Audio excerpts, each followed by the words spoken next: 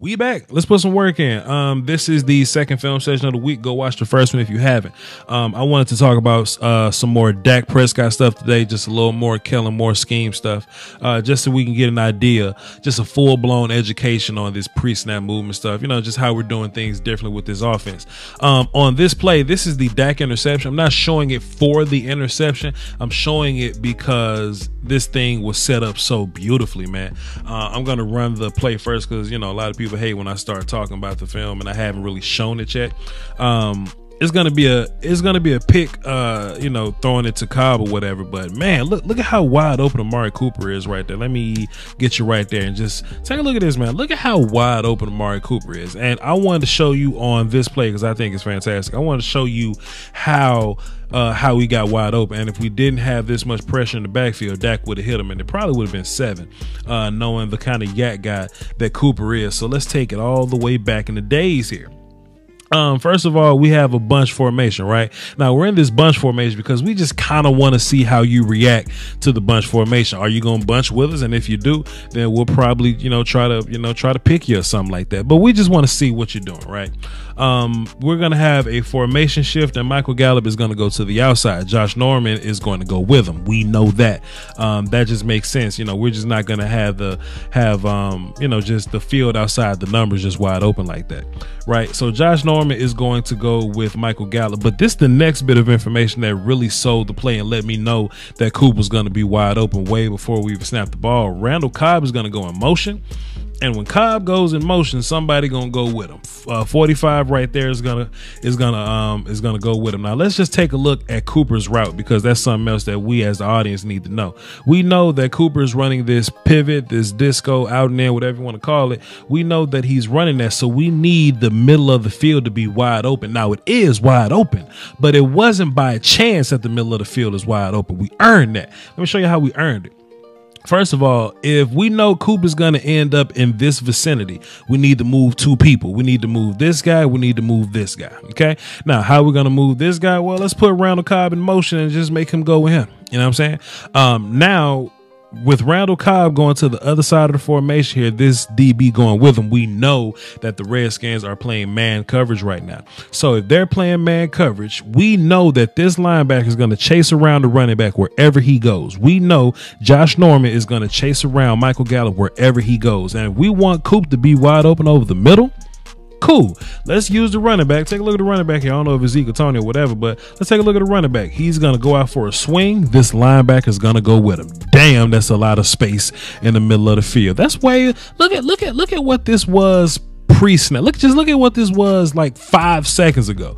Now we do a little bit of information. Look at how wide open we are. Just moving guys around, recognize that as man. Oh, it's man. Okay, let's put my running back on a swing. Let's get Michael Gallup way the hell downfield. Let me move the remote. Let's get Gallup way downfield so we can take Norman with him. And now Coop got the wide open.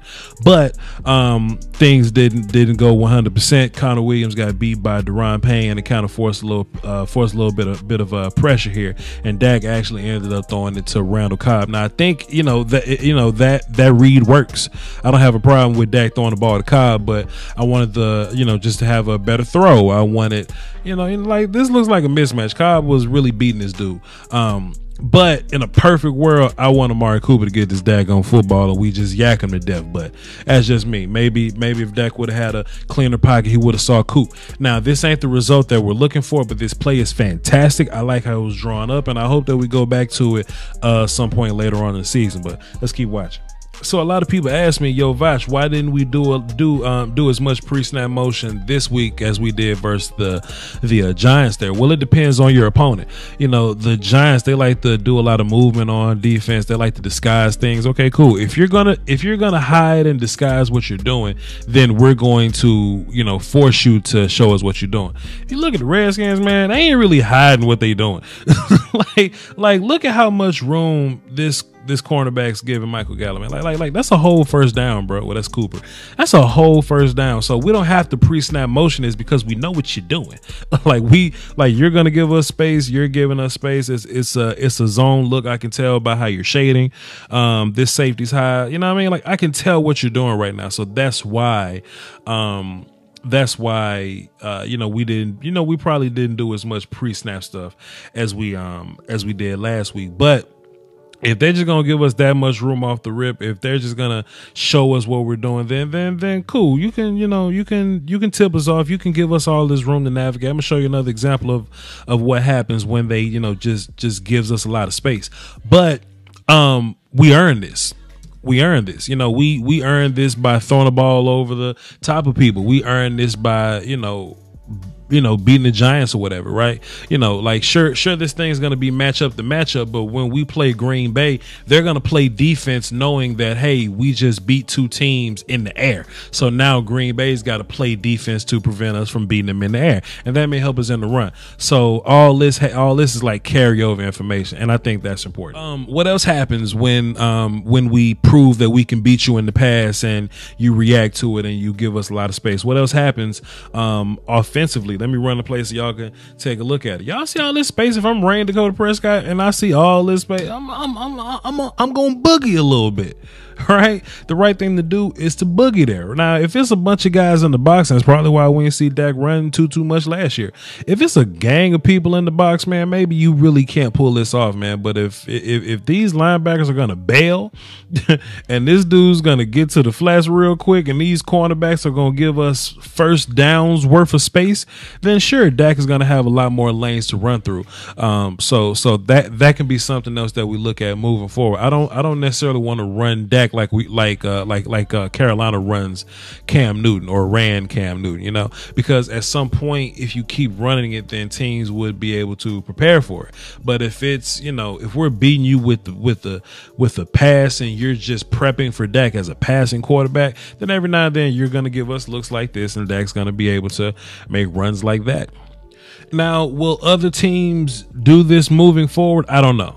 I have no idea, but okay, just take a look down bottom, bro. Like that's a whole first down worth of space. Hey, let me move the remote. That's a whole. What are you afraid of? Are you afraid of the dark? What you scared? I don't bite. I got a whole face mask on. How am I gonna bite you? Why you giving me all this room like this? He's giving us room because we earned it, because we know that at any minute one of these Dallas Cowboy receivers can just run past you. Now Michael Gallup's he's gonna be down for 3, 4, 5 weeks or whatever, and Devin Smith's coming in.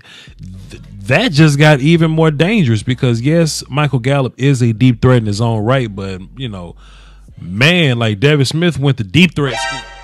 My cable bill was way too high. I reached out to affordablesticks.com. They sent me a Fire Stick, plugged that thing into the HDMI. Now I get unlimited shows, movies, and live TV. I'm a huge sports fan, so I love League Pass, Sunday Ticket, and I get the pay-per-view fights for free. That's something for the whole family. You can buy a Fire Stick for every TV in the house and still spend less money than you would on cable. That's affordablesticks.com. There's a link in my description. You should go click it. Because speaking of Devin Smith going to deep pass school, take a look at him up top, man. I'm going to really give you an idea of what I think was the real reason why this happened. First of all, this happened because Josh Norman ain't as good as he think he is. Let's just go ahead and get that. Wait a minute. Wait a minute. Josh, you look upset, brother. What's going on? What are you doing?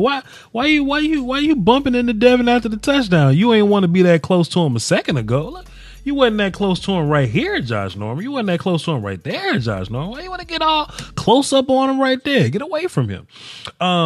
Anyway, so we knew that if we could isolate Josh Norman, that we can run past him because like I said, he's not as good as he think he is. But if you take a look at him, this safety right here, I wanted to take a look for myself when the big film come out, when the 22 film came out. The coach's joint right here. So I wanted to see, why did this safety bail out and leave Josh Norman one-on-one with Devin Smith? I ran this play a little bit, run it. You see, you just see Cooper and Cobb crossing right here. These are some deep crosses right here, and I don't think that was by a mistake. I don't think that these ain't even posts really. These ain't even posts. They just crossing the field. I think that's on purpose. I think we ran Coop and Cobb up here to pull this safety down right here. The safety looked like he's in good position to help out Josh Norman there, but he saw Amari Cooper or I'm sorry, y'all. 19 and 18 look incredibly similar. I apologize, but this is Cobb. This is Cooper. Sure, okay, cool. This safety saw Cobb and Cooper 2-on-1 with this defender here, and that made the safety kind of come down and bite a little bit. But boy, if you gonna come down and bite a little bit, man, Josh Norman dead as fried chicken right now because you want to be irresponsible. I think that's interesting. You know, the fact that we didn't just, that we saw safety help and we just didn't throw it. You know what I mean? Because sometimes when you play, play a defense and they have safety help, you don't want to throw deep to that side. I like the fact that we had the idea, hey man, let's just cross these guys over here. Let's bait this safety, bring him down, and now you ain't got safety help no more. And that's what's so fun about this thing. Devin Smith, man. Can't wait for him next week. Let's keep watching. And this play wasn't even special. It was just executed perfectly. We got a standard read option. You know what I mean? We're gonna get this backside read guy, and he's gonna crash down incredibly hard on young Tony Pollard. Hey man, look, hey, he even tackled him. Look at him. Tackling young Tony, but hey, Dak Prescott, he made the right read, pull the football, and man, talk about some Josh, why are you dragging yourself on Dak like this? You're gonna mess up your clothes. Come on, Josh, get off of Dak.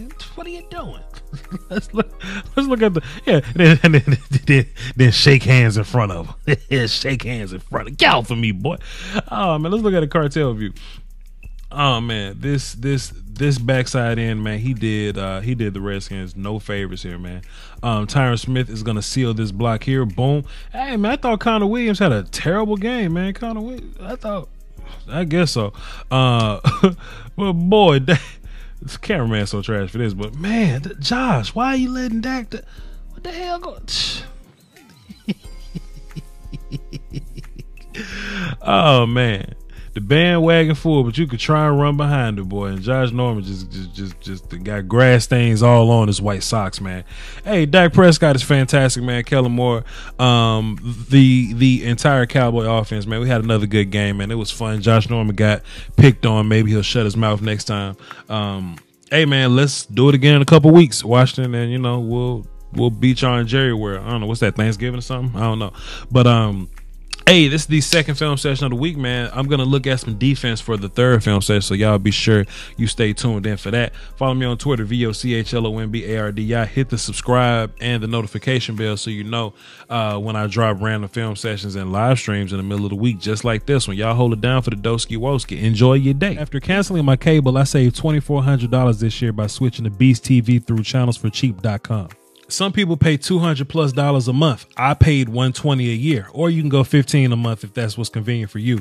You get 2,500 HD channels. 1,000 of those are in English, and there are plenty of other international channels, TV Guide, and we get all the sports. One of my favorite things is multi-screen feature. So if I don't know what I want to watch, I can tune into 4 different channels at one time that you can watch on 4 different devices, and it's available on Fire Stick, smart TVs, tablets, and if you're on the go, you can watch TV on your phone. Hit the link in my description or go to channelsforcheap.com where you can get a free 7-day trial. That's a whole week for you to just sit down and play with it and see what you like about it. Then come back and make a purchase. If you have any questions, go to channelsforcheap.com, hit this little button right here, and they'll respond to you immediately. That is channels4cheap.com. The link is in the description. I highly recommend it. Let's do it. The YouTube Illuminati is taking money away from your favorite content creators, and people often ask the best way to support the channel directly. I tell them that's subscribing to my Patreon. Just $1 a month would increase production and the frequency of uploads. Basically, that means more content for you. For less than a bag of almond M&Ms, you can support the channel, call dibs on requests for future videos, and you can have access to Patreon exclusive material like my throwback film sessions. That's patreon.com/Voch Lombardi. I appreciate the support. Doski Woski. Salute.